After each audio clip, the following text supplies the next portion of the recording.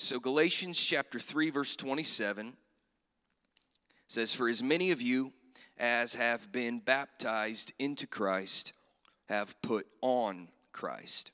I'll read it one more time since it's so short. "For as many of you as have been baptized," everyone say been baptized, "into Christ." So when we're baptized into Christ. So another way you could say it, we know that baptismal formula of the New Testament church was in the name of Jesus Christ.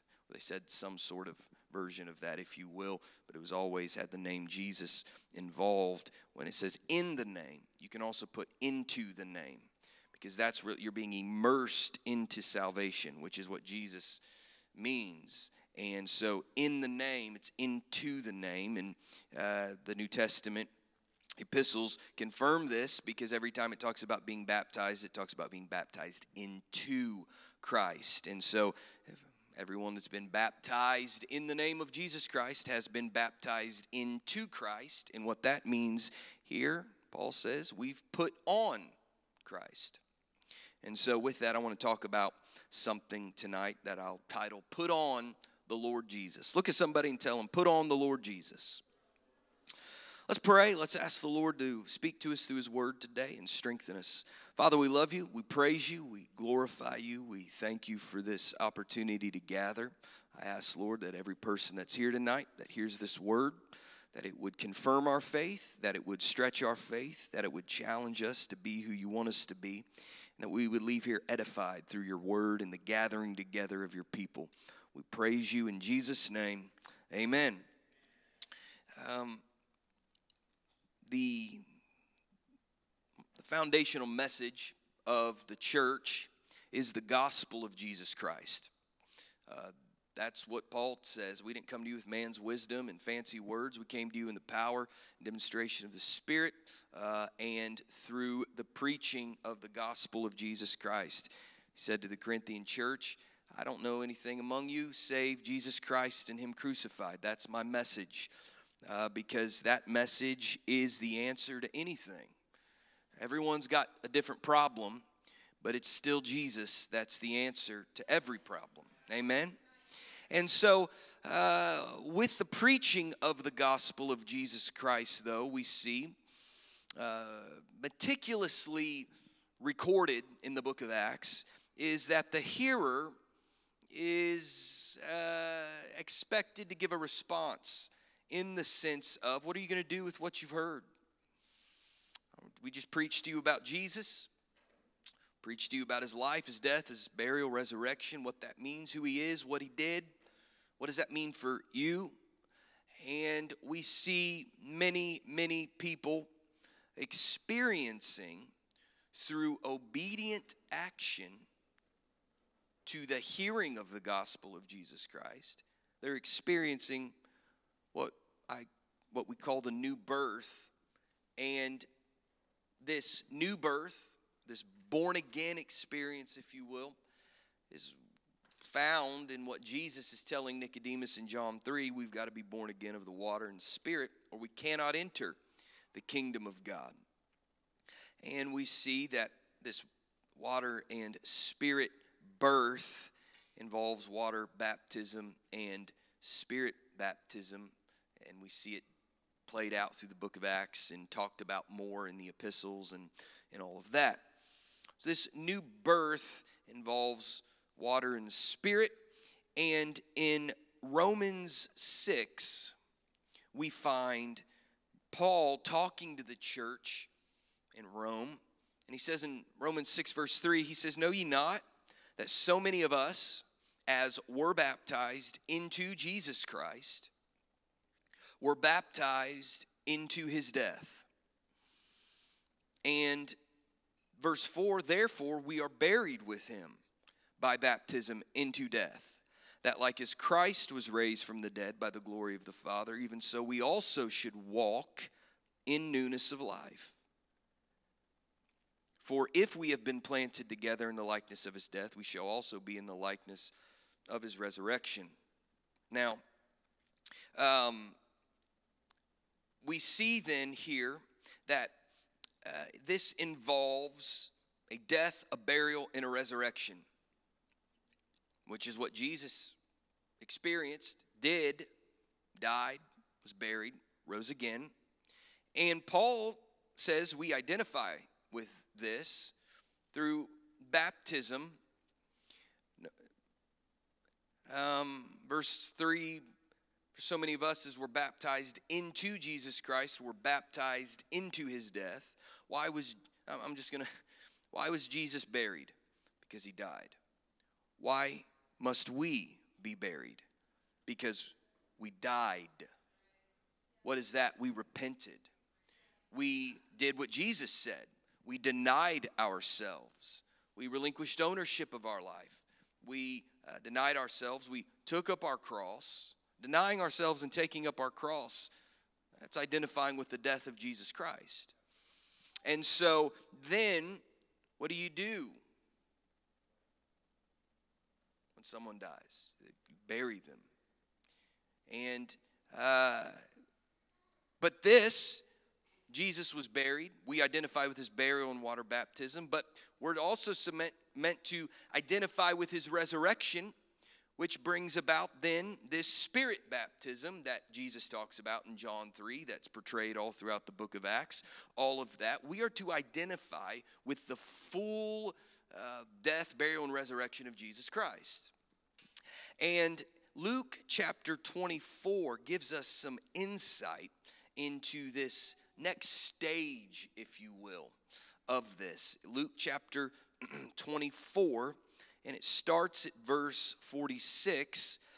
It says, "And he said unto them, Thus it is written, and thus it behooved Christ to suffer and to rise from the dead the third day, and that repentance and remission of sins should be preached in his name among all nations, beginning at Jerusalem. And you are witnesses of these things. And behold, I send the promise of my Father upon you, but tarry ye in the city of Jerusalem until you be endued with power from on high." Now, we find in Acts chapter 1, verse 5, that Jesus makes a powerful statement to his disciples right before his resurrection, his ascension. And he says in verse 5 of Acts 1, "For John truly baptized with water, but you shall be baptized with the Holy Ghost not many days hence." Not many days from now, you will be baptized with the Holy Ghost. So we see here, water baptism is this immersion and this burial with Christ. And when you are buried in the name of Jesus, it's like you're put into Christ, if you will, the body of Christ, the church, of course. And then we see this other element of the new birth, spirit baptism, where Jesus says in verse 5 of Acts 1, Luke 24, he says, "Wait in Jerusalem until you're endued with power from on high." And that word endued means clothed. Clothed. So we see here that when we talk about, for as many of you as have been baptized into Christ, have put on Christ, it's talking about the whole thing. It's talking about the whole thing. Being water baptized into Jesus Christ, it's where the blood is applied, because Hebrews says without the shedding of blood there is no remission. And Peter says to be baptized in the name of Jesus Christ for the remission of sins. And so then we see you shall receive the gift of the Holy Ghost, because it is a promise. This gift is a promise, and when you receive it, you are clothed in it. It's something that is in you and it's on you. That's what the Holy Ghost is meant to be. It's this comforter, the helper, the Spirit of God that is meant to clothe you, which means it affects every part of you inwardly and outwardly. And so with this understanding in mind, we put on Jesus through the new birth.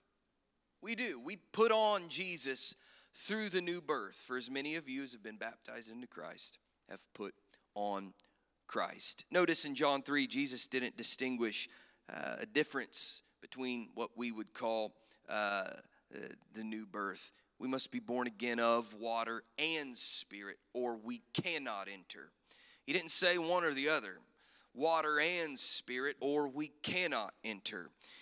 We need that both. We need to obey fully what we find in Scripture, and it's part of putting on the Lord Jesus. Now, what's interesting about this resurrection power, this that Jesus portrayed and we read about with his resurrection, how he came out of the tomb and the high priests sought to seal the tomb and make sure that no one could tamper with it from the outside. But they weren't counting on anyone tampering with it from the inside. And so there's Roman guards all around the tomb, and it's sealed, and it's meant to stay the way it is. But yet, when it's time for Jesus to rise again, there were eyewitnesses of that moment. There were eyewitnesses of Jesus' resurrection at the tomb. And then there was eyewitnesses that Jesus had rose again after he came out of the tomb. Yeah. There were eyewitnesses at his resurrection, of his resurrection. And there were eyewitnesses after his resurrection that he was resurrected. Well, why can't the same be said of us? Eyewitnesses of our resurrection, and then eyewitnesses of the proof that we've been resurrected. That's how it's supposed to be. Eyewitnesses of the resurrection. And then Acts 1, Jesus showed himself alive by many infallible proofs. There needs to be eyewitnesses of our resurrection.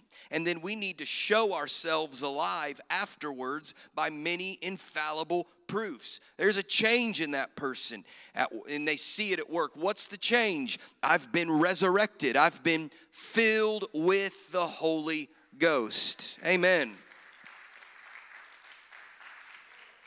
Now, how can I say this? Because the book of Acts talks about it.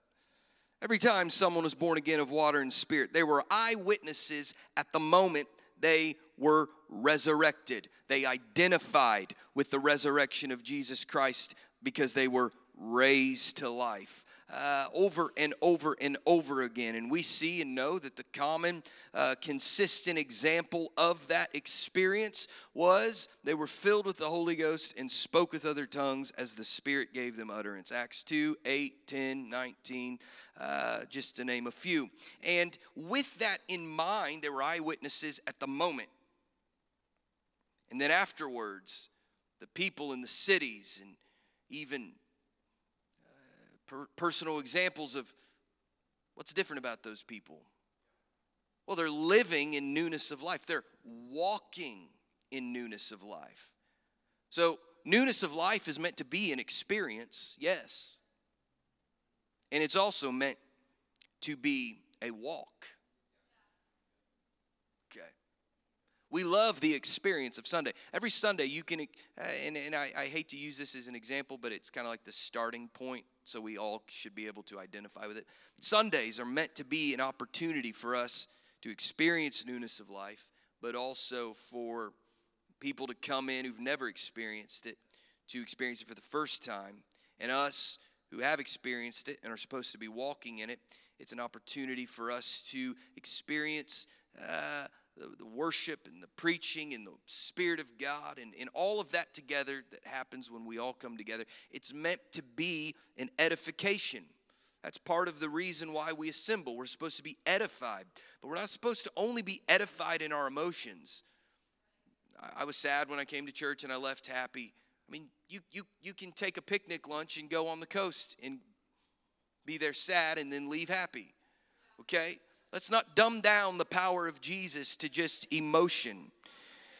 Yes, our praise is emotional. It's not only emotional, but it is emotional because God gave us emotions. And I think the most noble way to use our emotions is in worship to God.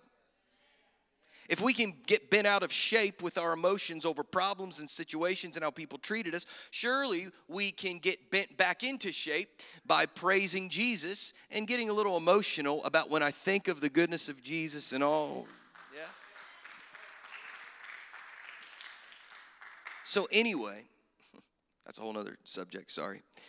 The point is, we like the experience of newness of life. We love when the Holy Ghost moves. When the presence of God inhabits our praise, we leave strengthened and encouraged in a church service. You and I should and can experience that every day in our time alone with Jesus personally. We should, we can, we should, every day. Because that's part of the walk. But then the other part of the walk is allowing that Spirit of God in us to change the way we live. That how we live on the other side of newness of life proves the fact I'm alive. I'm not talking about physically, I'm alive spiritually. What's that proof? It's called the fruit of the Spirit. And so you and I, though, really can't have the fruit of the Spirit being produced in our life if we're not full of the Spirit.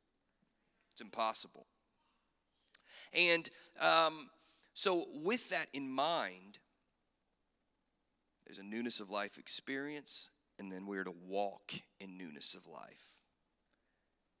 For what Paul says in Romans 6, one more time I read it.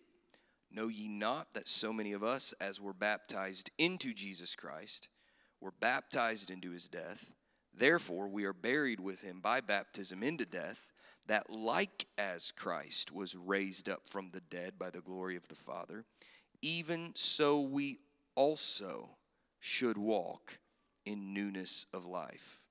For if we have been planted together in the likeness of his death, we shall be also in the likeness of his resurrection. The likeness of his resurrection. That's why Jesus said, greater works than these shall ye do. We should be living a resurrected life after we've been filled with the Holy Ghost. We should be living a resurrected life. What does that look like? Not controlled by dead works, not controlled by the wages of sin, not controlled by the things that are associated with death, corruption. We're walking in our resurrected life. And death has no more dominion over us. That's the will of God for you. That is the will of God for us. Everyone say, put on the Lord Jesus. Put on the Lord Jesus. There is a consistent concept communicated in the New Testament, in the epistles, after the Gospels, in the book of Acts. There's a common, consistent concept. And it is likened unto armor. And this armor is mentioned several times in the New Testament, in different places. But it's never called the same thing. But that's what we have to understand, is we're not looking at it to be like, oh, it's different sets of armor because it's said it's different. You know, this is going to make sense in a moment. So why don't we turn to Ephesians chapter 6 and we'll read through it together. Ephesians chapter 6.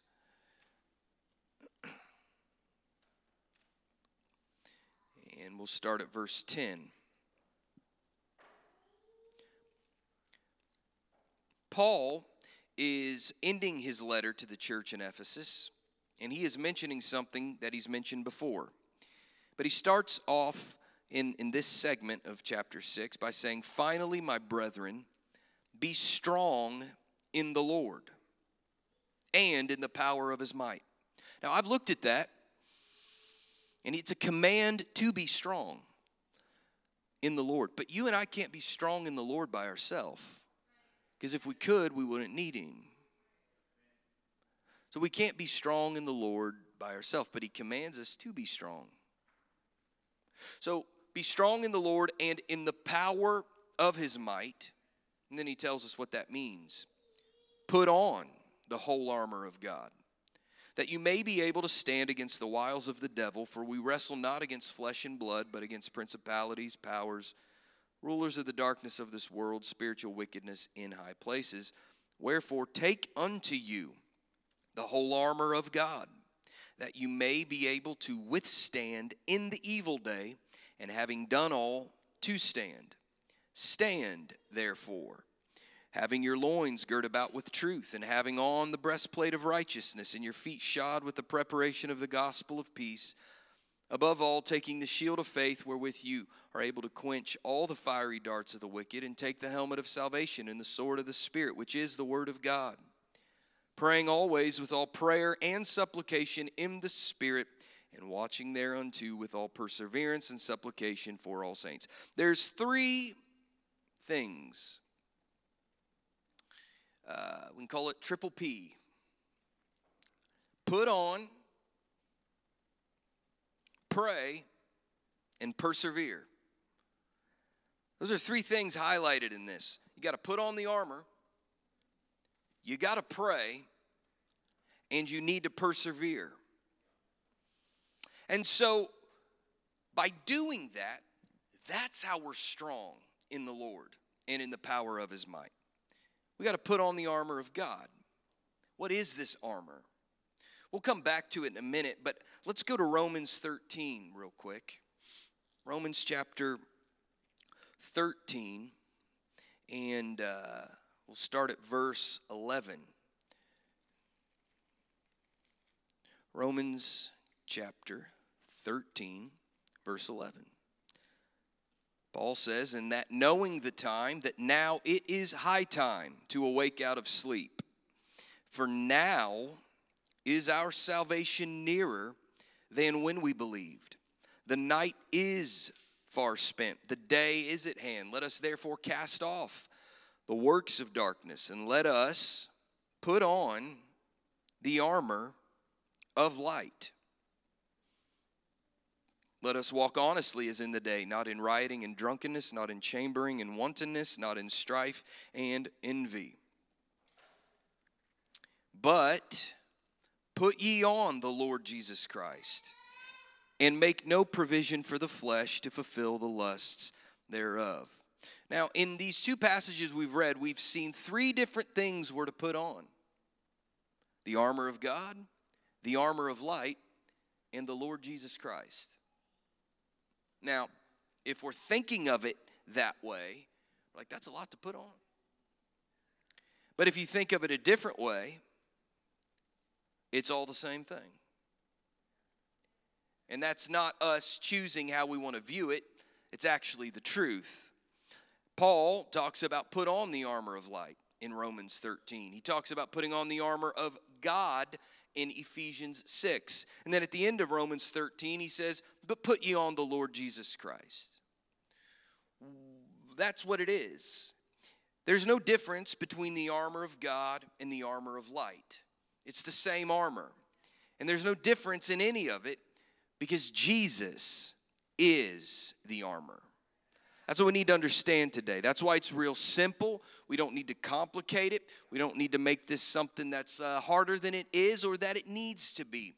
Jesus is the armor. He is the armor. And so with that in mind, let's look at this for a second. Going back to Ephesians 6. I told you this is real Bible study tonight. Flipping, going through chapters and verses, really breaking it down.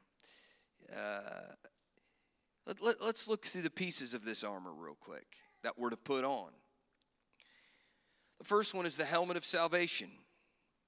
The helmet of salvation. Now, what's interesting about this that I think we ought to consider is that this helmet of salvation, we need to look at this. How is Jesus the helmet of salvation?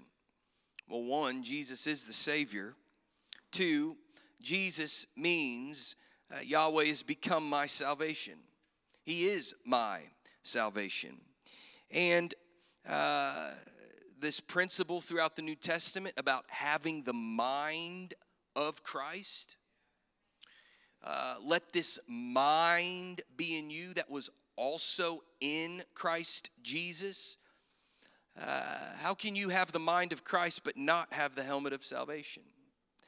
So by also considering this real quick, Titus chapter 2, verses 10 through 13. Not purloining, but showing all good fidelity, that they may adorn the doctrine of God our Savior in all things. Verse 11, for the grace of God that bringeth salvation hath appeared to all men. What's that?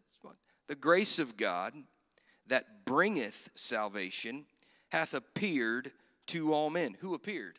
What appeared? Jesus. Teaching us that denying ungodliness and worldly lusts, we should live soberly, righteously, and godly in this present world, looking for that blessed hope and the glorious appearing of the great God and our Savior, Jesus Christ. This idea, you can't have the helmet of salvation without Jesus. Look at this, breastplate of righteousness. 1 Corinthians chapter 1, verse 30 kind of gives us a little insight into this, as well as John in his letter, I believe 1 John. But 1 Corinthians chapter 1, verse 30, it says, but of him are ye in Christ Jesus. We already talked about how you get in Christ Jesus. But of him are you in Christ Jesus, who of God is made unto us wisdom. Jesus is wisdom and righteousness. Jesus is righteousness and sanctification and redemption. Jesus is righteousness. Jesus is our righteousness. He's our advocate, Jesus Christ, the righteous. If you've put on Jesus, you put on your breastplate, because Jesus is the armor.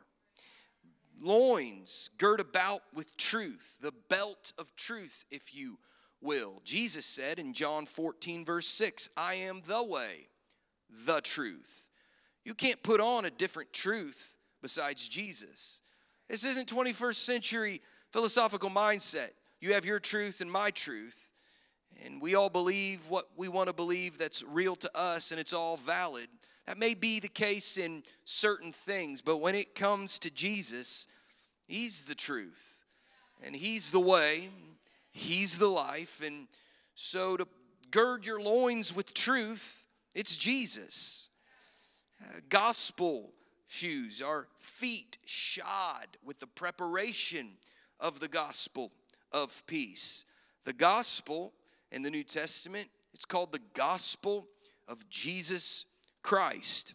And Jesus Christ is the Prince of Peace. And Jesus said, my peace I leave with you. So when you've put on your feet shod with the preparation of the gospel of peace, it's Jesus. The shield of faith, wherewith we quench every fiery dart of the wicked. Galatians chapter 2, verse 20 is very interesting because there's something I think sometimes that we need to have a good reminder of. Galatians 2:20, Paul says, I am crucified with Christ. Nevertheless, I live. Yet not I, but Christ liveth in me. How can Christ live in you unless you're Holy Ghost filled? Christ living in me, and the life which I now live. Talking about the newness of life, that walking in newness of life. The life that I now live, I live by the faith of the Son of God, who loved me and gave himself for me. Paul's faith isn't mentioned anywhere in this verse. This new life he's now living, he's saying, I live by the faith of the Son of God. Meaning, our faith isn't enough. We put our faith in Jesus. We obey his word, yes. So our faith is involved. But this idea of we can become good enough to be accepted in his sight, we can be righteous enough on our own. It doesn't matter what you master. It doesn't matter how good you become. It doesn't matter what sins you overcome, what temptations you resist, how much fruit of the Spirit you produce. You and I, we cannot take credit for any of it. If we have all the fruit of the Spirit just overflowing in our life, we can't say, I did that. Jesus did that. It's his Spirit in us. Amen. So this faith, when we put our faith in Jesus, it's kind of like he puts his faith in us. And what he knows we can become, we just get out of the way and let him make us into what he knows we can become. That's why when someone feels or someone's told God wants to use you in this way or whatever, and they're like, oh, no. Get your faith out of the way and let his faith work in you. Because then we're controlling what Jesus can do in our life. And that's not how it's supposed to be. The shield of faith, when it's his faith, all the fiery darts of the wicked will be quenched. If it's our faith, we get to take credit. If it's our righteousness, we get to take credit. If it's our truth, we take credit. But if it's Jesus my salvation, Jesus my righteousness, Jesus my truth, Jesus my peace, Jesus my shield, nobody can take credit.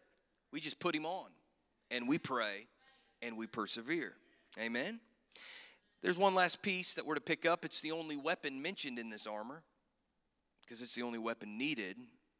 It's called the sword of the Spirit, which is also Jesus. I'll prove it to you. The sword of the Spirit. Now here, this word is rhema. And another word in the New Testament is also logos.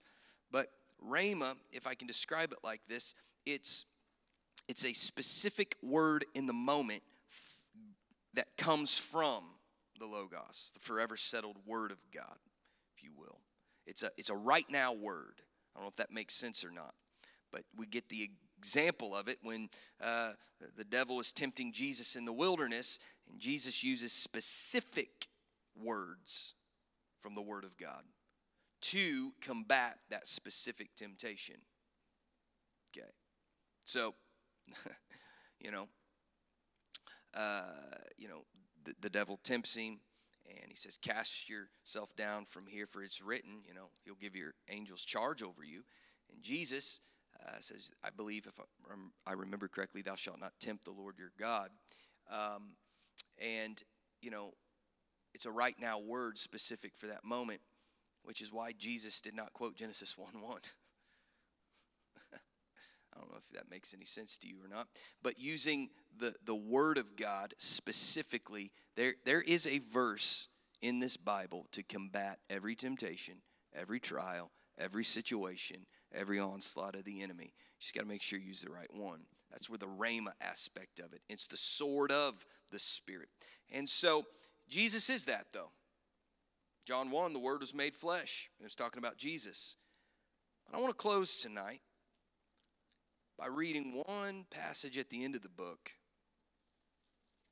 that really can kind of give us some insight. And it's found in Revelation 19, verse 11.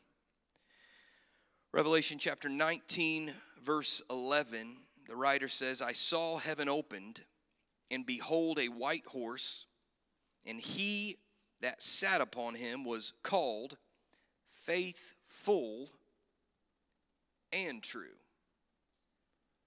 Well, you can't be true if you're not truth. Faithful and true. And in righteousness he doth judge and make war. His eyes were as a flame of fire, and on his head were many crowns. And he had a name written that no man knew but he himself, and he was clothed with a vesture dipped in blood. And his name is called the Word of God. And the armies which were in heaven followed him upon white horses, clothed in fine linen, white and clean. And out of his mouth goeth a sharp sword, that with it he should smite the nations, and he shall rule them with a rod of iron, and he treadeth the winepress of the fierceness and wrath of Almighty God. Pop quiz, one question, pass or fail. Who is this passage talking about? Jesus, yes, Jesus. It's Jesus that's coming back. It's Jesus, our peace, righteousness, salvation, truth, faith, shield. He is the Word of God made flesh. He is God. He's our Savior. Put him on, and you'll overcome anything and everything. We got to put him on to be saved through the new birth. We talked about it. We got to put him on to walk in newness of life. It's a daily decision that I'm not going to take credit for my salvation by thinking that I'm doing enough to earn this. It doesn't matter how long we've been in it. There's got to be this conscious awareness. I've got to rely on Jesus every day. And if we're going to withstand the enemy, it's because we put on Jesus.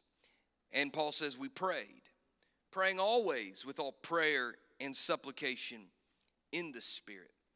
We need to be like Paul, as he says, I pray with the understanding, and I pray with the Spirit. Because the Spirit maketh intercession for us. When we don't know what to pray for, it prays the perfect will of God. This awareness, this mindset of keeping Jesus at the forefront and putting him on, is we make sure we're making this decision daily to walk in this newness of life, not going back to the beggarly elements of the world. And what does that mean? I'm closing. But we always think of the beggarly elements of the world as like certain sins. But there's this idea that summarizes all of it. Doing it my way.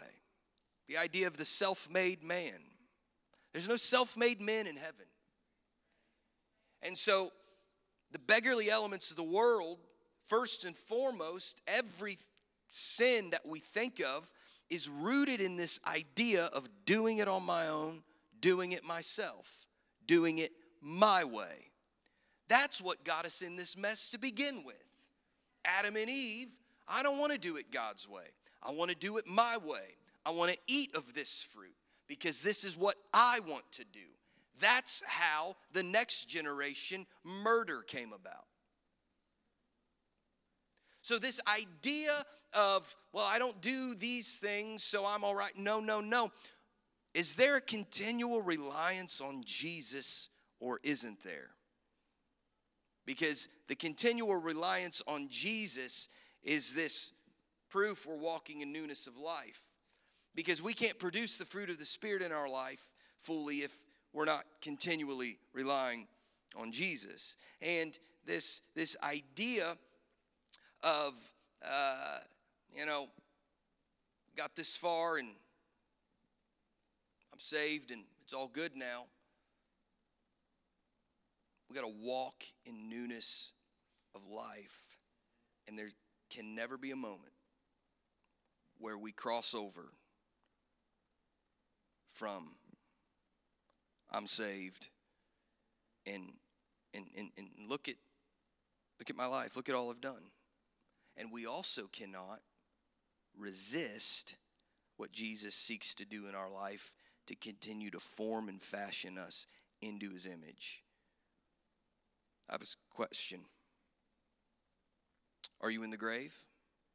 No, because you're here. Has Jesus come back yet? No, because we're here, hopefully.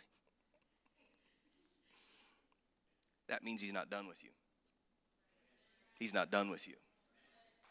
Jesus isn't done with you.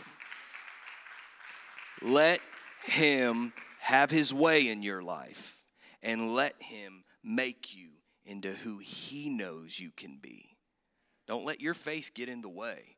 Just put it in him and say, Jesus, take the wheel. Take over. Make me into who you want me to be. I'm done trying to do it on my own. The cross, that's part of the cross. Jesus didn't just die to get you into a church. No. He died to save you, to form you, to fashion you, to redeem you. The whole journey until one day we're with him in heaven. How many want Jesus to have his way in your life? Let's stand. Amen. Let's pray. Let's make a commitment to the Lord.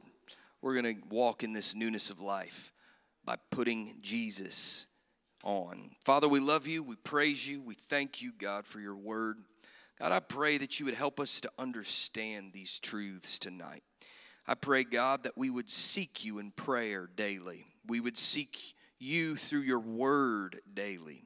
That we would seek and allow the word to affect our life, to continually change our motives and our decisions. That in times of prayer, God, the Holy Ghost would fall on us. We'd pray in the Spirit. We'd pray with our own understanding and our own language. But God, I pray that there would be a deep work of your Spirit in our lives as we commune with you daily, as we meditate on your law day and night. And I pray, God, that you would put the mind of Christ in each of us. Lord, that we would think the way you want us to think. That our heart, oh God, would be a new heart, not filled with the things of the old man, but filled with the things of the new man, that we would desire the things you desire, that we would have motives, Lord God, that are inspired by your will, oh God. And I pray, Lord Jesus, help us to walk closely with you, putting all our faith in you, so that you and your faith through us can make us into who you want us to be, oh Lord. I pray strengthen your people tonight. I pray edify your people tonight and help us to walk in this newness of life like never before, we ask. In Jesus' name, amen.